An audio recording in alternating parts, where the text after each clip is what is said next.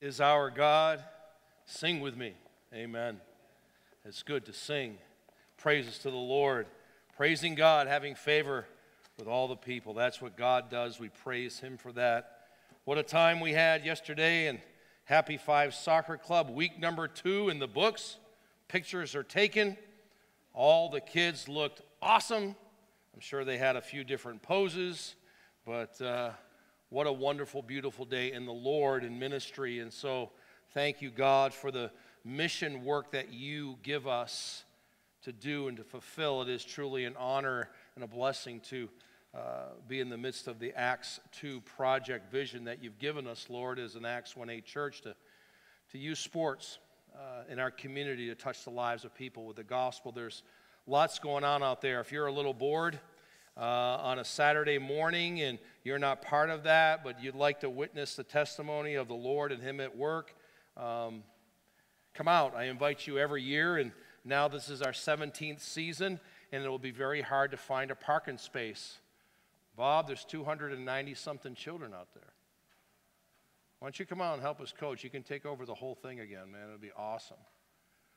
It's really sweet to see what God is doing, and of course, to me, it's just a testimony of God's faithfulness to be able to minister in this way over many, many, many years. And so again, we thank the Lord. It's just one avenue by which, again, God, through missions, family, and sports, we carry out what God's called us to do.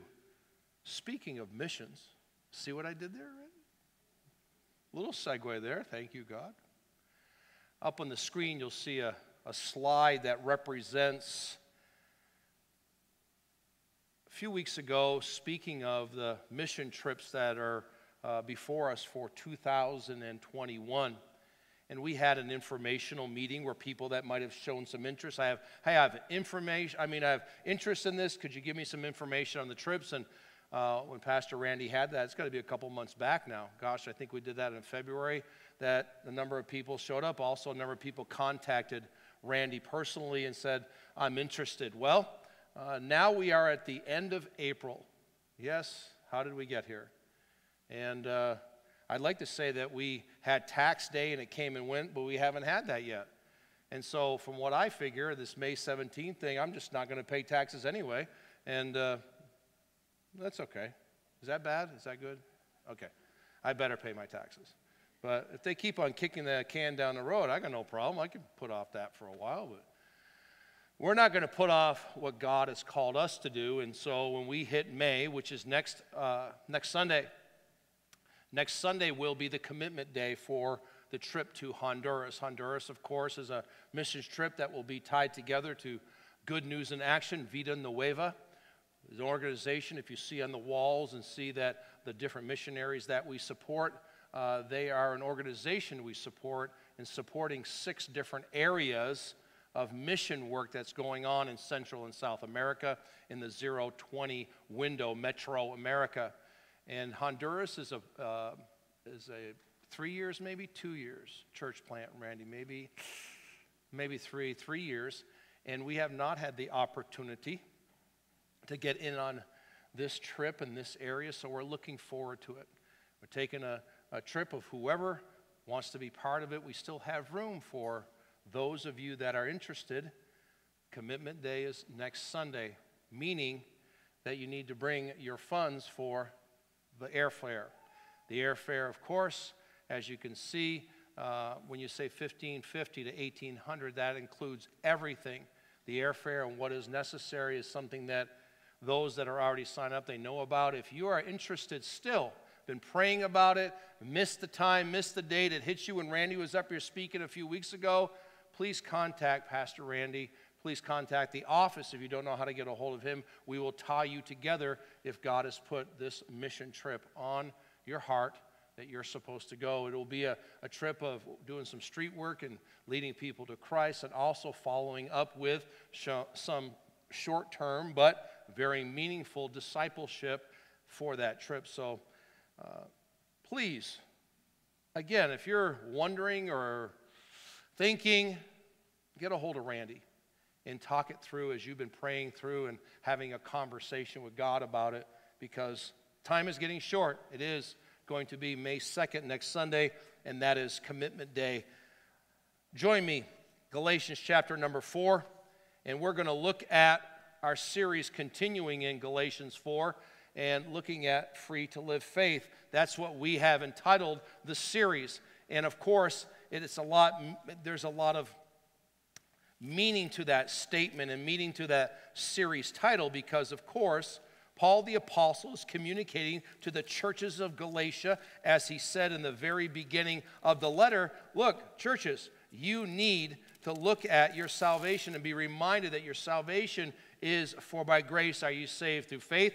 Yes, that's the way it goes. Grace is the way that you get saved. Faith, putting your faith and trust in the Lord Jesus Christ alone. Well, when it comes to servanthood, serving the Lord, I want to teach you, churches of Galatia and Galatian people, look, you serve the Lord the same way. That you don't now interject the law after salvation and find that that is the way you have fulfillment. Legalism is a dangerous thing. And when we are drawn to saying, okay, now that I'm saved, what are the certain laws that I need to fulfill in order for God to be happy with me now that I'm born again? I'm a son of God. I have all these promises. But, I kind of lost my way, and now I see that this liberty in Christ thing is in the Bible, and I understand that. Does that mean that I can do whatever I want, and that'll be fine? And does that give me a license to just kind of stretch the parameters of God's word? And since God called the law a curse, does that mean I can just throw the law out? Hang on now. As we looked at it last week and saw the last few verses of Galatians chapter number 3, we picked it up from 15 through 29, we saw, hey, Paul is still keeping the argument going, and he's making a logical argument last week. Well, this week he's going to make a historical argument for grace. A logical argument for grace last week, and of course this week, his historical argument for grace. As it says up on the screen last week in our sermon, Galatians 3, 26 through 29, as we finished it out, reminded us that we are adult sons. You are an adult son in the Lord and an heir of Father God, which means that you're bought with a price. You're not your own. The law is your schoolmaster. It is not what you are to follow or attempt to fulfill in your carnality or your daily fleshly outward appearance in order to get some appeasement for God. It is where you and I realize, hey, I'm a son, not just a servant of the law. I'm a son of God. I'm an adopted son of God. And therefore also, too, I'm an heir of Father God in Jesus Christ. It's not about a set of things that you and I think that we can do again to say, okay, I'm going to serve you, God, and if I check this box, if I cross this T right, if I dot this I, then that's the way to do it. And Paul's teaching the church at Galatia, the churches of Galatia, no. Oh, foolish Galatians, what happened to you?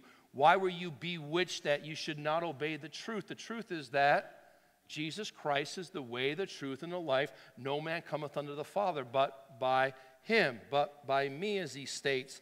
He says, I am the good shepherd. I am the door.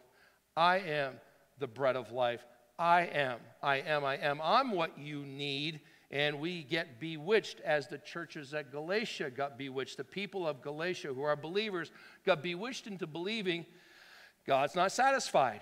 God's not happy with your offerings. God wants more of you following the law than for us to live in the liberty of Christ and the liberty in the Holy Spirit. It says in verse number 26, so we're in chapter 4, but let me read 26, 27 of chapter number 3. And I've got 29 will be up there in a minute, but I want you to see this here, to be reminded of the end of chapter number 3 as it goes into chapter number 4. For ye are all the children of God by faith in Christ Jesus. For as many of you as have been baptized into Christ have put on Christ. You put him on. You put off the old man, you put on the new man. The new man's in Christ. You put on Jesus Christ. You get that from the Word of God. You get that from the Holy Spirit of God working through the Word of God for you to put on these new garments. You put on goodness, gentleness, peace, long-suffering, because the Holy Spirit within you has changed you, and you have that fruit of the Spirit in you. It says in verse 28, to unify the body of Christ, there is neither Jew nor Greek. There is neither bond nor free. There is neither male nor female, for ye are all one in Christ Jesus. Verse 29. And if ye be Christ's, then are ye Abraham's seed and heirs according to the promise. That's how we finished it up. When you look on the screen, you're going, okay, if ye be Christ's, in Christ, then you are of Abraham's seed. You are in him.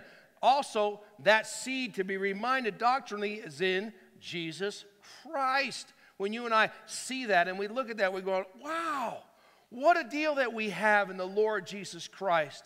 If ye be Christ, then ye are Abraham's seed. Remember, the law could never make us heirs of God. God made this promise to Abraham's seed. That seed is Jesus Christ. Remember last week? So I got to give you a context of where we're headed. The law cannot do what the promise could do. And the promise, of course, was given to Abraham, fulfilled by the Lord Jesus Christ. The law was given to what? Prepare the way for Jesus Christ. Everything is about Jesus Christ. So you're sitting in that place and you're saying, I got it, Pastor. Leave me alone on that. Let's move on to something more important. There's nothing more important.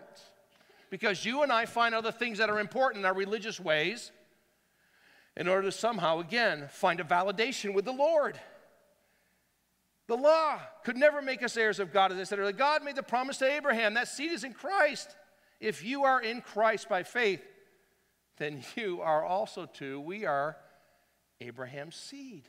And as I said in the first service, I'm reminded to tell you in this time, in this service as well, God's seed in Christ ensures that we as Christians, all believers in Christ today, are enriched spiritually. You get the promise of Abraham and promise in Abraham and his seed. You get all that stuff there, but you also have even more because God's seed in Christ ensures all. We're heirs of the spiritual blessings that are promised to Abraham. But it's not like we're a quote unquote, the nation of Israel that way. It doesn't mean that it's the material and national blessings that are found and promised to Israel. They've been set aside. They're set aside for now. God will come back to deal with them one last time. But you and I sit in a place where as Christians, hey, we've got it all in Jesus Christ. Spiritually speaking, you could want nothing more than and be in him. So if that's the case, then you look up at the screen and you say, and by the way, this is an example of my really fine mastery of the English language. Many who be Christ's. I don't know if that even works. Is that okay? I did big bolds and, all that stuff and super duper. Just think for a minute from that verse in verse number 29. If ye be Christ, which we are. Many who be Christ, though, have chosen to live in the outhouse of life instead of the Father's house. What's the outhouse? The place where you leave the home to do things that you must do. And it's a place where, unfortunately, we live in a picture, a type of, hey, I'm just going to live out here in the bad spot, the rough spot. I know that I'm a Christian, but I know I'm a believer in Christ. But life, I don't know.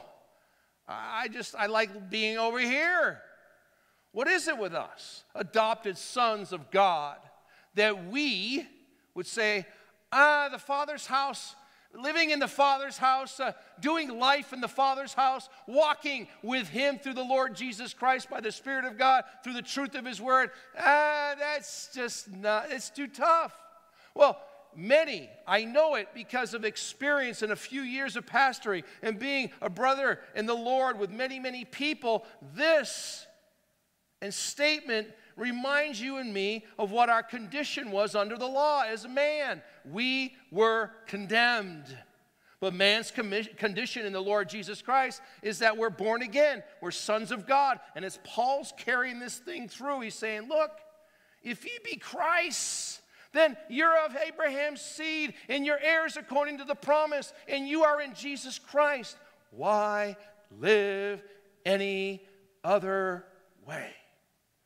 Well, if Paul's saying it in 51, 52, early 50 ADs as he's writing this, well, I guess that must be just for those Christians. They don't have it together like we do now. I mean, we got it together, and we don't get drawn into legalism. We don't get drawn into trying to obey the law to appease God. We don't look to just get a set of rules in this world to be able to somehow affirm and validate, again, what we think is good religious Christianity. No, we don't do that.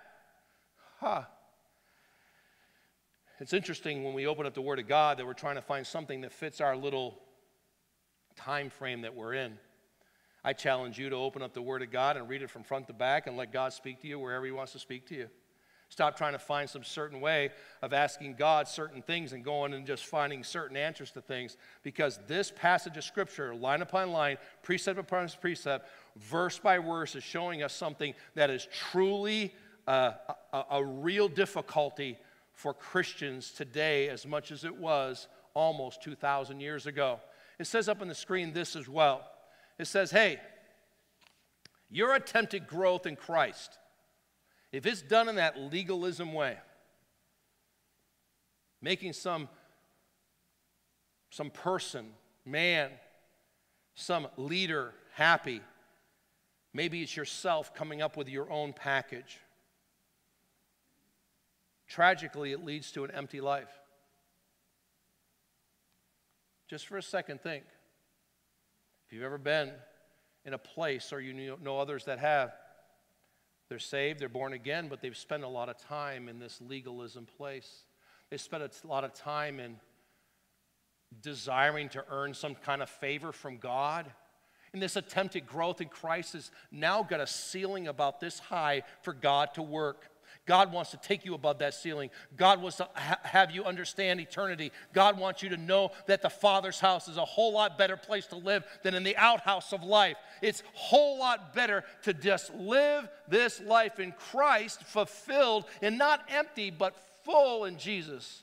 Or some people that hit that legalism block and try to find a way of not getting close to God, but just doing what they're told. They have a good heart about it. They're thinking, okay, my mom and dad told me to do it, the church told me to do it, everybody told me to do it, and that's fine, because there are things that God's Word says that we're to do. But if you're doing it as a born-again Christian, a Christian that knows Jesus Christ to say, there's no doubt in your mind and heart that you're saved, born again, but yet you said, they don't even care about me. They don't love me. But we know the old phrase. Those rules without relationship lead to rebellion. We've all heard that. If you haven't, now you have. And that's a place where we go and you say, well, where does that come from? It comes from the Bible. Because Paul the Apostle's teaching the exact things that you and I know to be true in our lives, that if we attempt to grow in Christ without the Word, without the Holy Spirit leading, that's a legalistic way of following a bunch of rules, again, to on the outside make everybody believe everything's fine. It tragically leads to an empty life where there's really not a whole lot of essence and desire and fruit for the Lord. Faith has been pushed aside for works. Somehow, some way, that the law comes creeping back, your set of laws, a little bit of God's laws, a little bit of church laws, a little bit of all kinds of laws. And now there's an emptiness there. You need to do the work on your own. If you are saved, born again, get into the Word of God. Find out what He has to say for you to have a beautiful relationship with Him. You say, I don't have many relationships with people that go to church. I don't have a lot of friends that are Christians. Fine. Leave it there for now. But if you get closer to the Lord, I promise you, you will not have an empty life. You will have a full life. You will start being filled by God's incredible grace and mercy and love. The fruit of the Spirit will come alive. The Word of God will dwell in you richly. You will have the mind of Christ. You will think like Christ. And I promise you, if you look like Christ and you think like Christ, people will love to be around you. You will not have an empty life.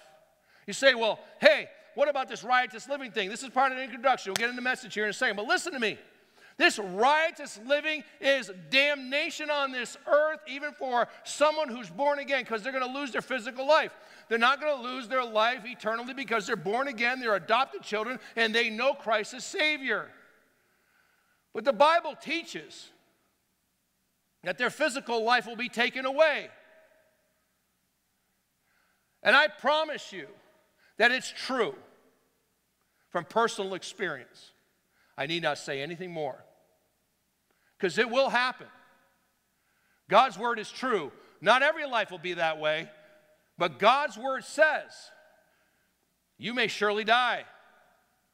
Not die, spiritually speaking, because you're born again, you're alive in Christ, and so you're truly born again. But going to a place of riotous living, boy, oh boy, I promise you one thing. You keep on taking it to the end. God's word is true. And you don't know when His grace is no longer going to be executed. His mercy is going to be executed upon your life. And you have no idea when God says, come home, my child. I love you. I can't let you live like that anymore. I'm going to take you home. No more.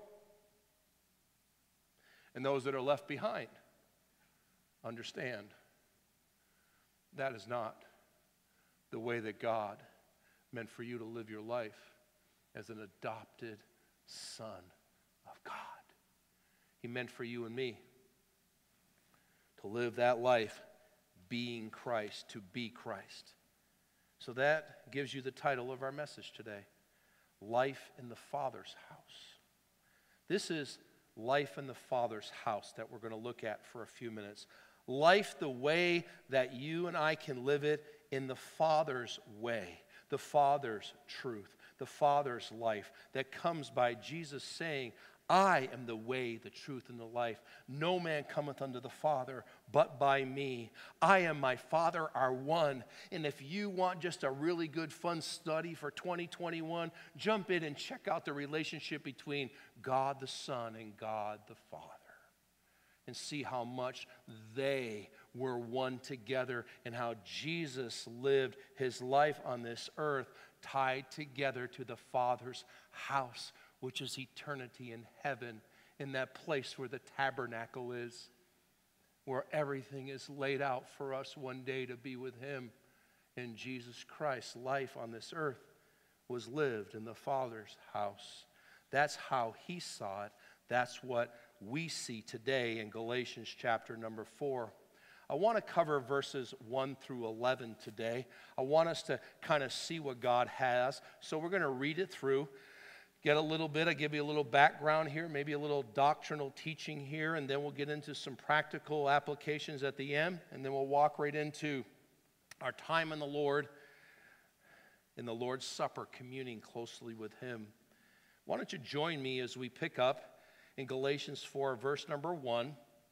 We've read the few verses before.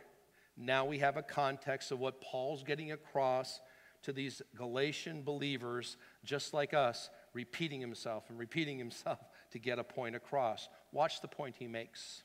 Now I say, verse number 1, that the heir, as long as he is a child, differeth nothing from a servant, though he be Lord of all, but is under tutors and governors until the time appointed of the Father. Even so we, when we were children, were in bondage under the elements of the world. But when the fullness of time was come, God sent forth his Son, made of a woman, made under the law, to redeem them that were under the law, that we might receive the adoption of sons. Very simply, as you see just a few verses, just keep in mind the text here. Paul saying, now I say that the heir, as long as he is a child, differeth nothing from a servant, though he be Lord of all, but is under tutors and governors until the time appointed of the Father. There's no difference in that physical picture in the law of someone who's born to inheritance or someone who's a servant to a master, until the father of the house acclaims and legally speaks that that person is an adult son who now has that coming out. In the Jewish religion, the Roman culture, the Grecian culture, they all had a coming out, a recognition of adulthood for the inherited person, the one that's going to get the inheritance, the heir. But a child is still a child, just like a servant in the home, and they have to be acknowledged so until the father says, now you are an heir. You are now an adult son. Keep that in mind as we get into this word about how we become adult sons. Verse number 6. And because you're sons, God has sent forth the Spirit of His Son into your hearts, crying, Abba, Father. We had our men's conference. That was the name. That was the title of our conference, Abba, Father. Pastor Roe Porter preached through incredible messages, 3 incredible messages on this subject of having relationship with the Father in prayer. It was absolutely, I could never, and I just pray that God will use this word here for this particular message, but the way he went about it was tremendous in breaking down what verse number 6 really means. Abba, Father, Daddy, my Father, Father, Father, I'm calling out to you. Verse 7, wherefore thou art no more a servant, but a son. And if a son, then an heir of God through Christ. See what's happening here? The whole idea of how it is in the physical, following the law, but now in the Spirit, in the Lord Jesus Christ. We are sons of God. We're adopted. We're heirs of God through Christ. Verse number 8, howbeit then, when ye knew not God, ye did service unto them which by nature are no gods. Simple. When you knew not God, you still followed after some type of lordship, fathership, heirship. You were following after something that you would get an inheritance to when you were lost. That's what we do.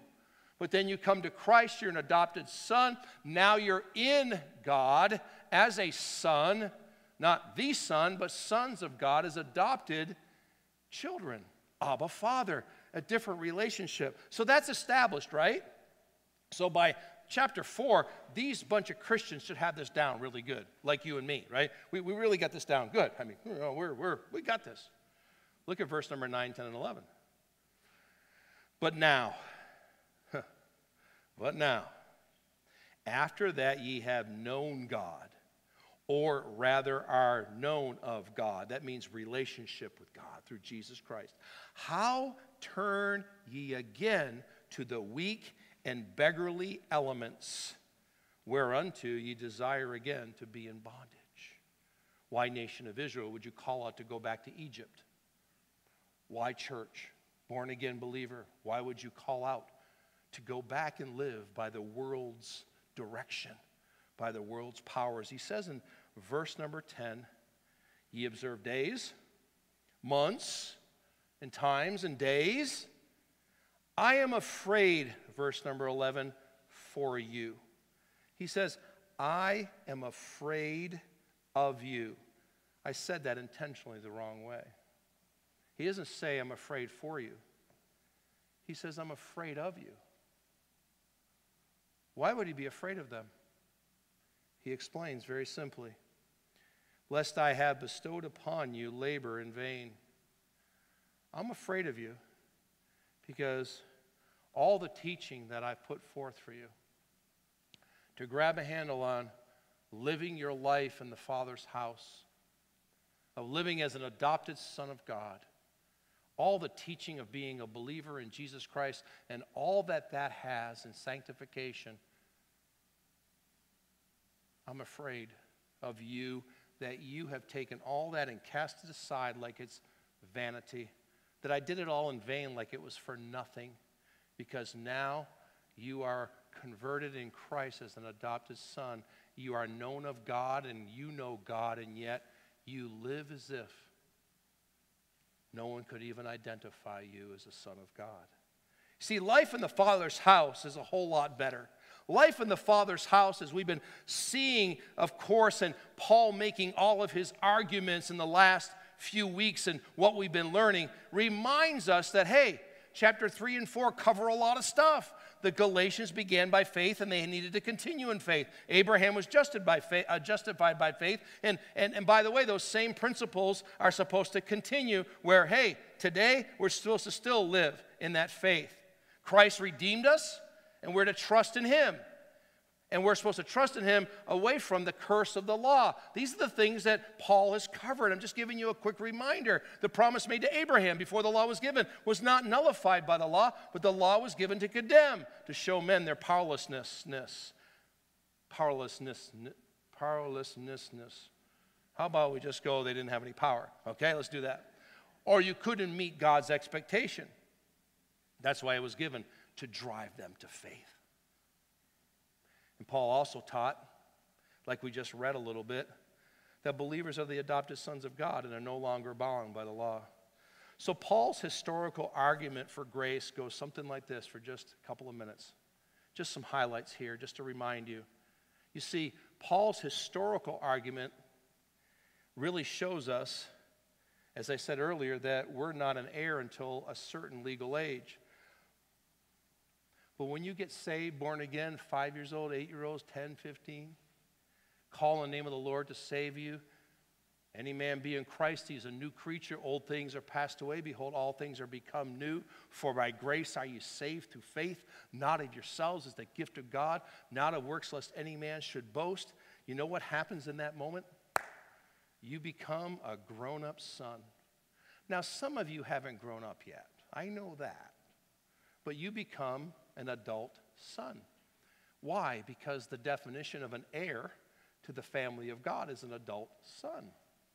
You are now not just a little child in the home that's treated like the servants are treated. You are now, in God's eyes, an adult son. Yes, you have to grow in the Lord. So spiritually speaking, you start out as a babe learning some things in the Word. But here's what he's teaching here in verses 1, 2, 3, and 4. He's saying also, too, our bondage is something that came and is part of how we can be pulled back in, verse number 3, because of his creation. Even so we, when we were children, were in bondage under the elements of the world. When you're lost, you are a creature of God. He has made you and he has formed you. But he's saying, hey, just as those elements of the world held people in bondage, the law did, and everything that's there, something had to happen. And that's what verse number 4 is. And I just want to visit that for a little bit before we move on, because it's very, very important. It has a few phrases there, verse number 4 and verse number 5. The fullness of the time was come. God sent forth his Son, made of a woman, made under the law, to redeem them that were under the law, that we might receive the adoption of the sons. Everything included in there, each piece and part is very important, because the birth of the Messiah was a fulfillment of God's prophecy. The birth of the Messiah was God saying, I promised, and here's the promise that's going to be fulfilled. The birth of the Messiah was laid out in Genesis 3, Genesis 12, Isaiah chapter number 7, and on in the Old Testament in the fullness of time. That is a reference to how you and I have to just go, God, in your providence, you sent Jesus Christ exactly when you said he needed to come, when the fullness of time needed to be fulfilled. And as it says in Philippians chapter number 2, he was made in the likeness of men. He was made as a servant, and for the form of a servant, and it was all in the fullness of time. He was also made of a woman. And we understand this and know it, but it's all off of what it says in the scriptures. Genesis chapter number 3. God sent forth his Son. And it shows us clearly what we need to grasp all the time. He was fully the Son of God. He was fully the Son of Man. And this is Jesus Christ. All of this is a fulfillment of God's holy and perfect Word of God.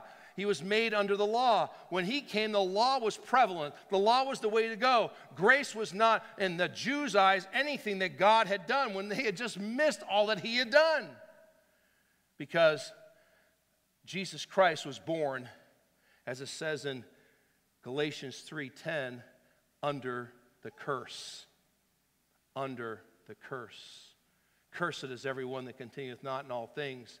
Christ hath redeemed us in verse number 13 from the curse of the law, being made a curse for us. For it is written, cursed is everyone that hangeth on a tree.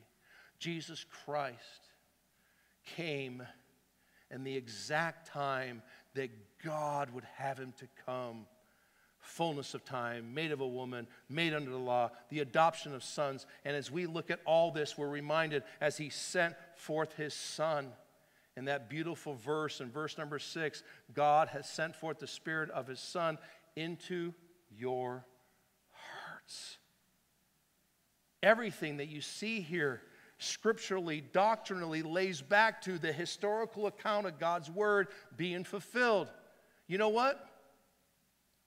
My adoptive status, since I was, of course, born, I was born as a child of Frank and Frances Brown, but I was born again by the Father through the Son, the Lord Jesus Christ, by the Holy Spirit's sealing to the day of redemption. And my adoption came in a place where now I see, whoa, as God has sent forth the Spirit of his Son into our hearts, crying, Abba, Father, that changes my birth. My spiritual birth now supersedes my physical birth. And you know the old phrase goes, born twice, die once. Born once, die twice. If you don't know what that means, ask your neighbor. They'll tell you exactly what it means. When you see in verse number 7, wherefore thou art no more a servant, but a son of a son, then an heir of God through Christ. Then again, it keeps on coming. The son has the same nature as the father. The servant does not. The son has a father. The servant has a master. Again, it's clear the difference that we have.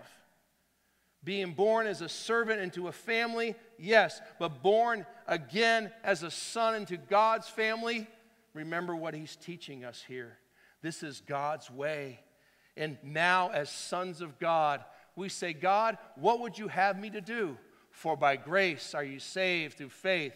Okay, God, I got saved, for by grace are you saved through faith, and then not of yourselves is the gift of God. Then guess what? I'm going to take the word of God, and I'm going to look at this historical argument for grace and say, it's always been you, God. My logical argument for grace is what Paul made. He says, I made a scriptural argument for grace. I made a personal argument for grace. And now I lay all this before you, people of Galatia, people of First Bible, people in God's kingdom, God's work, God's church, and say, hey, you are rich beyond measure because you're a son of God. You have a future, and it's not undone. In fact, the future is coming. And it's not quite fulfilled yet for you, but one day we'll be in glory together and see the Father's house. That's the whole thinking we have today. The Father's house is the way to live, and living in the Father's way of things.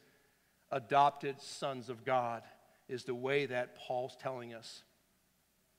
Well, let me show you 3 simple things this morning that after looking and breaking this down, because I'm going to get to verses 9, 10, and 11 here in one of our points of our statements of application and personal application by seeing what God really, really wants us to take out of this. The first thing I want you to see in the Father's house is that there can be great conversation. Now follow along with me for a moment. Great conversations happen in the Father's house. They don't happen in the law-imposed, fleshly, fulfilling outhouse of life that you like to live in. That's where the Judaizers come along and they say, hey, I object to the grace. I object to life by faith. I object to anything that's against the law. I'm a Judaizer. I'm someone that's converted to the law, and I'm a person that loves the law. And what Paul's doing is squashing all that. Because their objections, Paul is squashing, and he's saying, when you live in the Father's house, you have great conversation. You're able to have this conversation with the Father because you're an adopted son of God. And you can talk about being a son and the Father, not a servant. You say, well, being a servant, is that bad? No. But when you take the context of the passage of Scripture, being a servant meant, hey, you only have a relationship to the person of the house as a master. The servant cannot call that father of the house father. As you're a child of God in your picture, immediately when you got saved, you became an adult son, as I said earlier, and you immediately start calling him Abba, Father. Now, let me just throw this out at you. What are your conversations like with the Father? Do you talk about the things of the Father like Jesus Christ did? I mentioned that earlier. What is it about your conversations with the Father? Because a servant's life is filled with bondage, but a son's life is filled with freedom in the Holy Ghost. You're free. You have liberty in Christ, and you can talk to the Father about anything. He will not reject you. He will not diminish your prayer, your words, your thoughts. He wants to have relationship with you. Who am I talking to? The sons of God. If you're not born again, then I promise you by the Scripture's teaching that your words that you're saying to God in heaven, they really don't have as much of a meaning. I know that we have the account of Cornelius calling out to God, and God answers him because of his righteousness and by his faith in God to do something, where I see that that is truly important, because he was looking for the truth of what it would take to be converted and have a relationship with God by faith. But if you're just there as a lost person and you're saying, hey, I'm trying to get into the Father's house, I'm trying to have a great conversation, and if you're not a son through the Lord Jesus Christ, by what the Word of God teaches, that whosoever call upon the name of the Lord shall be saved, that thou shalt believe in thy heart that God had raised him from the dead, after confessing with your mouth the Lord Jesus, and you don't have that adoption, you don't have that relationship with God that pleased him, and that's where you just say, my conversations seem like they're meaningless. They don't get anywhere.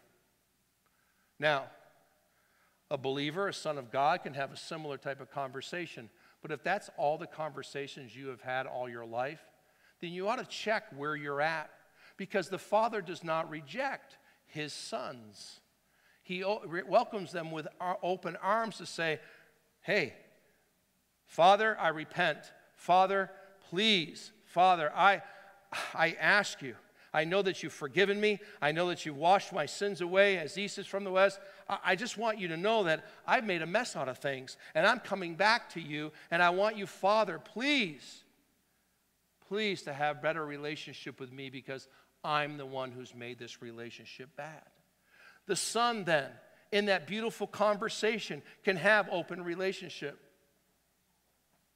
I wonder how many of his adopted children have a good relationship with him in conversation. Well, I did my prayers for the week. I did my prayer time for 3 minutes. I had a long list of things that I needed to pray for. I needed to make sure that I had 3 minutes of prayer time on my way to work, maybe 4. In the Father's house, there's great conversation, talking about being a son in the Father, not a servant. I'm fearful that many believers have relegated their relationship to a place of legalism so deeply that they don't even know they're doing it. And because of that, your life and relationship with God as an adopted son is somehow empty. Don't you think maybe it'd be a good way to turn it around? You look at Romans chapter number 8, and I've just used that as a supporting passage. And of course, it is a companion book to this. For ye have not received the spirit of bondage again to fear, but ye have received the spirit of adoption, whereby we cry, Abba, Father. Verse number 16 continues to come. In verse number 17, the Spirit itself beareth witness with our spirit that we are the children of God. And if children, then heirs. Heirs of God, joint heirs with Christ, if so be that we suffer with him, that we may be also glorified together. What does the Father hear when he hears us talk to him? What kind of conversations would you have with the one who you've received heir from, heirship? You are a joint heir with Christ. Why would we treat the Father so poorly in the Father's house? There's great conversations. Also, too, in the Father's house, as you look up on the screen, there is great confidence. What do you mean by confidence, Pastor? Well, there is great confidence glorying in the future with Christ, not in the present time. Are you stuck in this present time? Stuck in the trials, the heartaches, the difficulties? Are you in a place where you have forgotten that you've been redeemed from them? You're redeemed from what you were under the religious law of finding some way to earn your way to heaven. Now you're in Christ. You're an adopted son of God. You're a joint heir with Jesus, and you can come to the Father. You have been set free by Him paying the price. So as a redeemed son of God, you have been purchased not to be a slave. You have not been purchased to be thumbed under, just like a slave would be in a house where they had to do all kinds of chores in order to earn their freedom or earn their way. You've been redeemed. You've been purchased by a price that you could not pay. And now, guess what? You are forever in that place where you can say, woohoo, I glory in the future with Christ. Now, if that doesn't mean much to you, then I wonder if it's the same thing as Paul's saying here. Is all that I have taught in vain?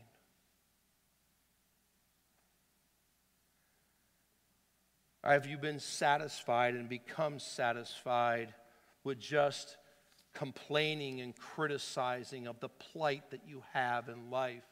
Have you come to a point where all the trials and sufferings, you don't recognize them, that they're from God? You see that as, oh, God doesn't care about me. Oh, God, I'm your son. I'm a child of God. You said I'm an heir. You said that I'm not a servant. You said that I'm more than that I could come to you and have conversation with you. And now I say, hey, I have great confidence in you, and you let me down, and you let me down, you let me down. And God's saying, wait a minute.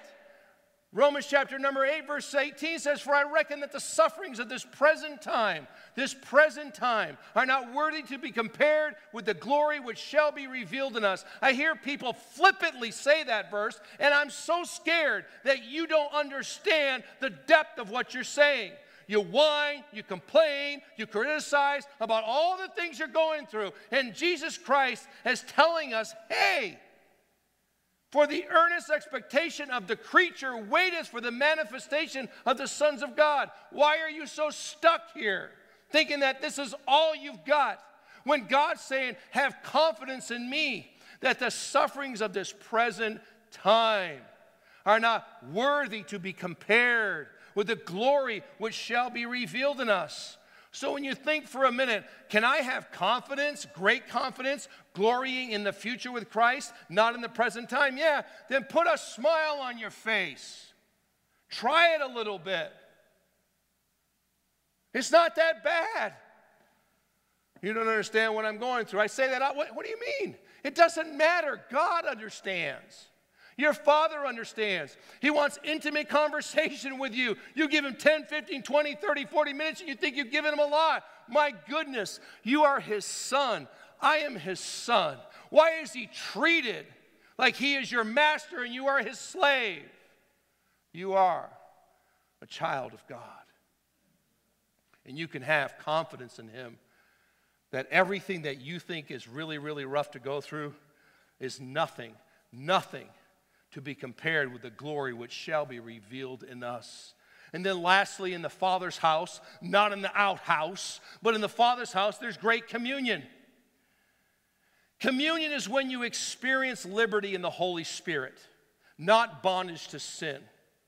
You say, how do I get out of this sin that I'm in, Pastor?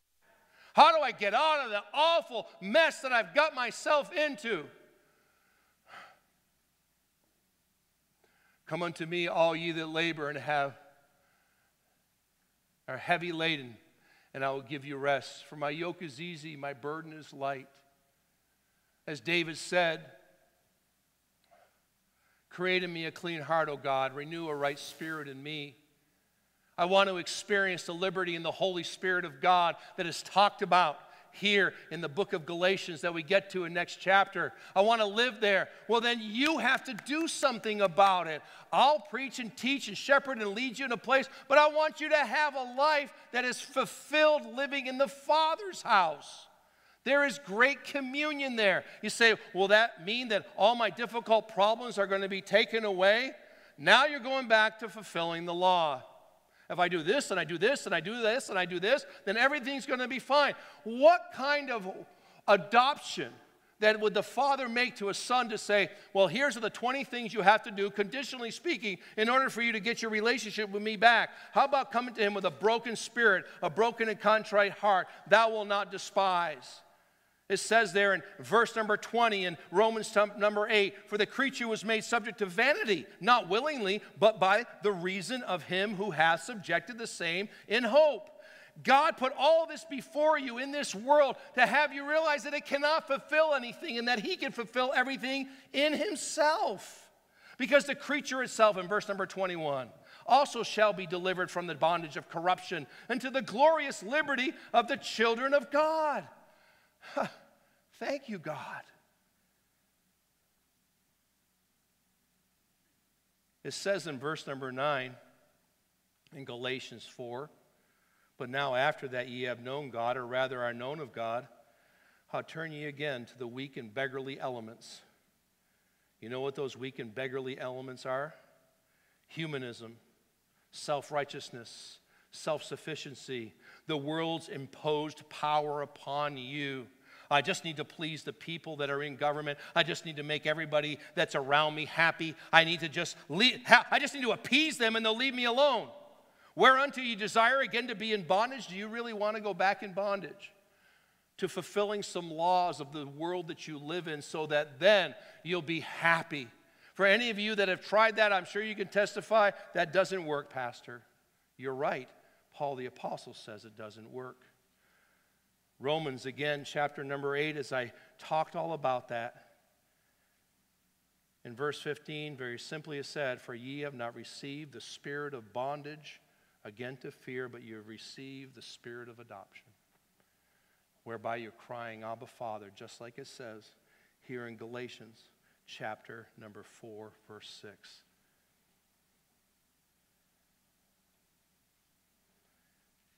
The Father's house has confidence for you, great confidence. It has great communion for you. It has great communications for you and for me.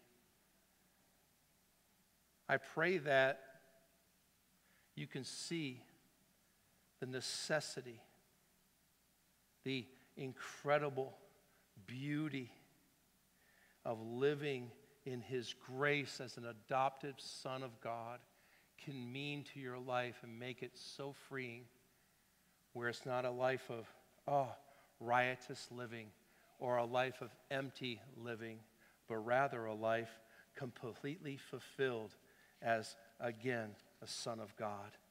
It says up on the screen as we go into the Lord's Supper, as adopted sons of God, by grace through faith, we humbly come to the Lord's Supper. Why? Because this is a time for us to celebrate the Lord, for us to have a time where we say, I know what you've done for me, Father. I know who you are in my life. Because of Jesus Christ, I'm an adopted son. You're no longer a slave to the law. Please join me in a word of prayer as we go into the Lord's Supper. I pray that you'll take the time to examine your hearts and take the time to be prepared as we come to get the elements here in a moment. Thank you, Father, for your living word. Thank you, Father, for your beautiful word. Thank you for what you have given us in the Lord Jesus Christ. Thank you for the Holy Spirit's work in us through the word where we cry, Abba, Father.